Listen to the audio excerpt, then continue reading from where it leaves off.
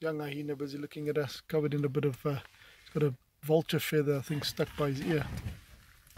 Look at that's the buffalo's palate that he's chewing on now, the lower jaw's flapping around just above his face. And there's a lot of good stuff in that head. He'll try and get through to the brain cavity.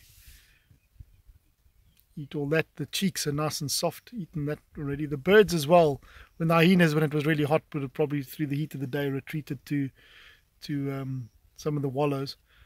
And then the vultures would have basically stripped a lot of the bones. You can see the whole pelvis area now has been stripped down. They'll get in between the ribs as well. Yeah, where are all the legs? Yeah, legs have been taken off and carried away by various hyenas. There's a lot of the clan members lying all around here.